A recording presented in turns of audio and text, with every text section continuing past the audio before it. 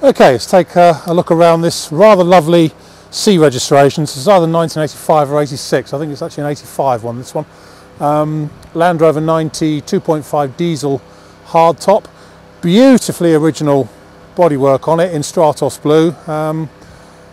Obviously got a lot of extra bits and pieces on it and stuff like that. We'll just walk around and pick out some of the spec and stuff like that. Looks like it's got a set of, we'll see what the other ones are, but it looks like a set of Interturbo 265 75 R16 tyres on Discovery. Yeah, they're Interturbos. On Discovery heavy duty rims. Yeah, Interturbo. And again an Interturbo tyre. So it's got the superb set of Interturbos on it. Probably the best tyres really for this for Land Rovers. That's not an endorsement, by the way. What else it got on there? Around the front end it's got light guards. It's also got chrome, sort of alloy light covers. A set of twin spot lamps on a front chrome A bar. Also a set of 4 spot lamps on a light bar above the windscreen. Checker plate around the wing tops, bonnet top. It's also got modified front bumper with agricultural pintle. Side steps both sides. Checker plate to the modesty covers and rear quarters. It's got rear mud flaps. Tow pack with rear step. Tailgate mounted spare wheel. Inside it's also got quite a nice spec. It's got alloy covers for the dash and the clock panel. It's got a radio CD. It's also got chrome gear knob, both gear knobs, handbrake lever and stuff like that. 2 new sort of techno style trim seats in the front and matching centre console. Full headlining full headlining in the front cab. Dog guard. And also in the back of it I think it's got twin rear bench seats as well. Yeah, twin rear benches in the back. Hasn't got seat belts, mind you, although they're not a legal requirement. High lift jack is fitted and the rear has all been checker plated out, and this is super, really super example, this one. The paint is, I think the colour Stratos blue from memory.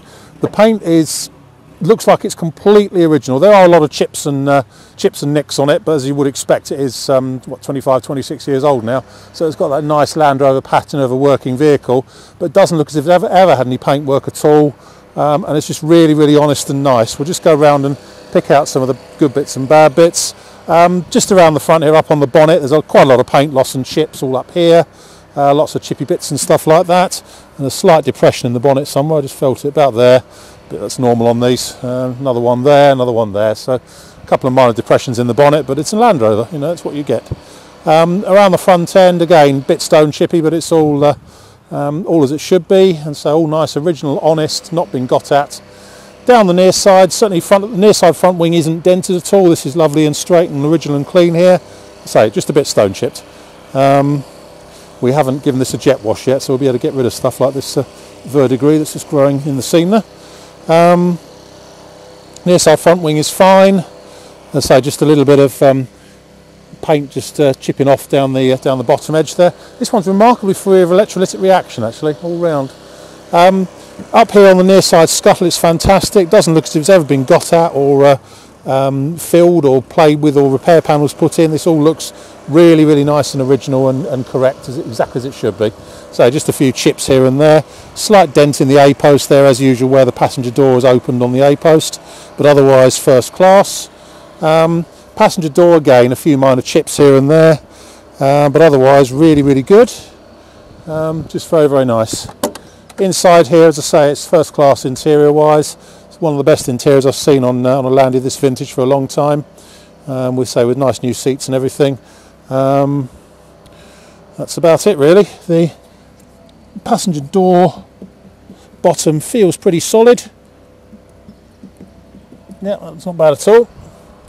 Otherwise it's all very good, shuts nicely. Near side rear wing, again, just a few sort of, we've only just given this a quick clean as it's come in, hasn't even been polished yet, so we're just sort of videoing it so we can get it out there first of all. We'll give it a better clean and polish really.